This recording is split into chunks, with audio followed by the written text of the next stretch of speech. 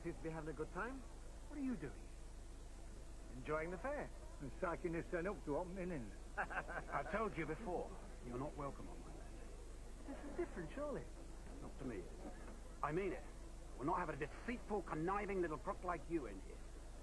Hey, hang on. He's paid to come in here, the same as everyone else. Then I'll refund him. I want him out of here. Now. I'm not going to stand here and let you try and make a fool of me. I don't believe you just did that. Eric, hang on.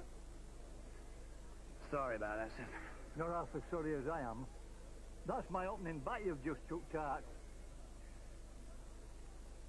Hi! All right, Butch, we don't want any trouble. What makes you think you've got a choice? Now, don't start on me, Dad, because he wasn't even there. If you want to fight, I'm the one. Any time. Look, I don't know the fury of your family. What happened in that field is between you and the McAllisters, so you will leave us well out of it, all right? Are you backing off now? There's now to begin, son. Your brother's dead. And fight's never ain't going to bring him back again, is it? Look, there's a score to be settled.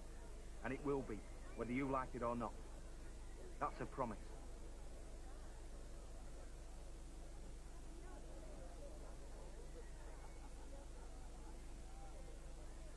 I'm not backing down, David. You know me better than that. We've got trouble enough of our own. And the last thing we need is get involved in a feud with that lot.